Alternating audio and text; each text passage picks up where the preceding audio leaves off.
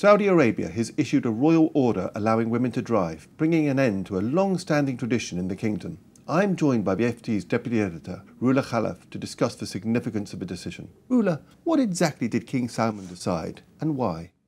Well, late last night, the King issued a decree that says that women will be allowed to have driving licenses as of June 2018. And in the meantime, regulations have to be prepared, and essentially women have to learn how to drive and get licenses. So this is a decision that people have been waiting for years, for decades. Whenever you went to Saudi Arabia, one of the first questions that people asked Saudi authorities is, when will women drive? So it has huge symbolic significance. Now, is it the first and most important thing that Saudi women want? Not necessarily. Some women have campaigned for a very long time to be able to drive.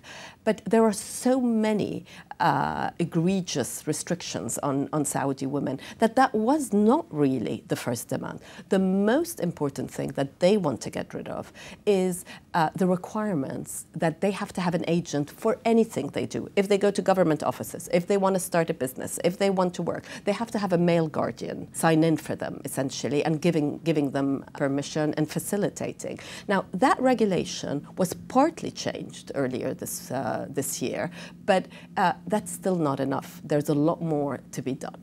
So why did the king do this now, and how does this fit into the broader strategy of Mohammed bin Salman, the very, very powerful crown prince in Saudi Arabia? Well, I see this as ticking quite a few boxes based on what this new regime in Saudi Arabia is trying to do.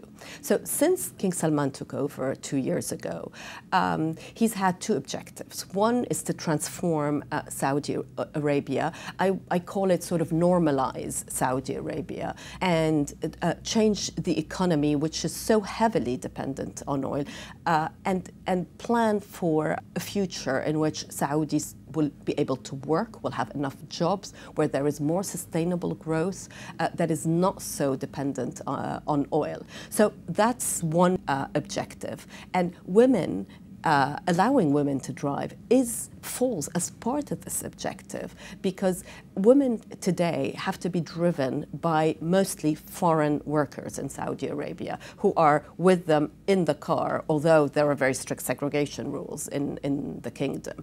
And so what the Saudis need to do to transform the economy is have fewer foreign workers and more Saudis working. Unemployment is massive for Saudi women. That's one objective. The second objective has to do with Mohammed bin Salman, the king's favorite son. He wants him to be the next king. There is a lot of talk that he may actually even abdicate and put him on the throne before the end of this year. Now, already Mohammed bin Salman has been elevated to crown prince. He has been an engine for change, social and economic change, but not political change, and that is important.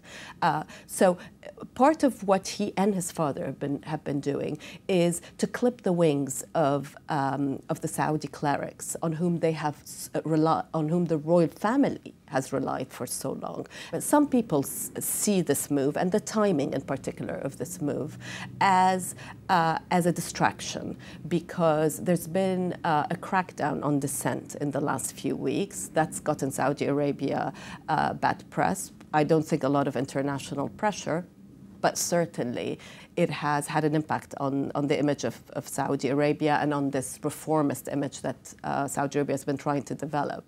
And so this, obviously, everybody's been waiting for this decision. The State Department issued